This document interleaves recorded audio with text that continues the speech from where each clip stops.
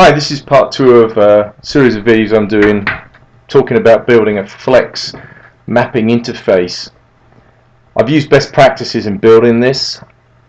The header and the pop-ups are all better designed than what's in a lot of existing mapping applications. What I'm going to do with this is to develop this further and build it into solutions for actual servers themselves. So specifically today we'll talk about ArcGIS server, but we'll talk about other ones as we go forward.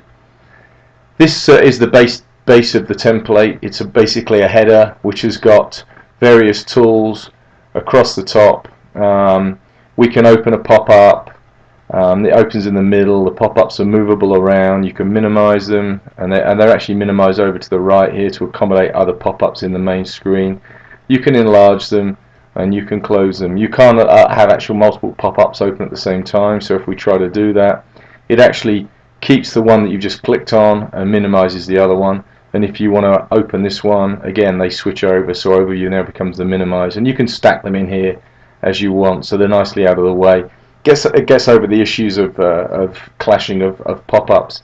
We've also got the layer list here, which we'll see in a little bit as we develop it, but we've got the ability to turn on base maps here, and we'll also see the map list here as well. Again, this is treated as another pop-up. You can minimize it, close it, and open everything from here. Okay, let's move on to the actual template we're going to talk about. This is at flexmappers.com/arcgis-solution/solution2. I'll actually include this as a link in the base of the of this video. As you can see here, we're looking at the same template, except what I've done here is I've actually added the ArcGIS Flex code to this. So this is now building out using ArcGIS. So I'm actually using existing layers that ESRI make available. So the base map is the satellite base map is using ArcGIS Online, and we're actually loading a set of background layers, map layers as well.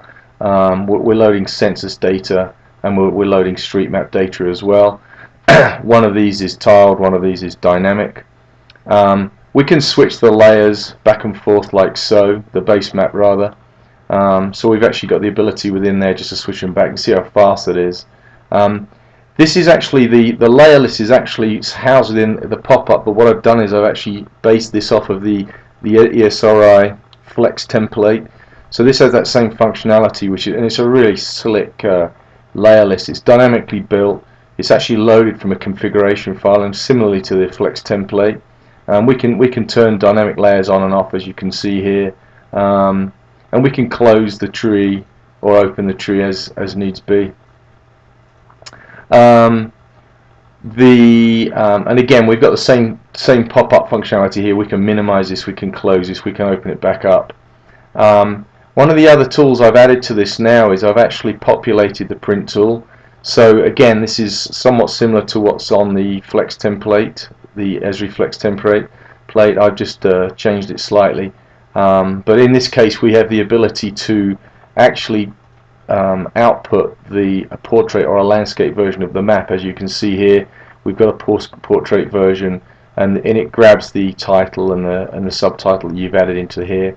So that would be printed out to your printer in a portrait form. This would be in a landscape form, and then finally, if we click this one using a live PDF, this would actually generate a PDF of the map. So this is kind of an improvement, I think, on the existing Flex template provided by ESRI.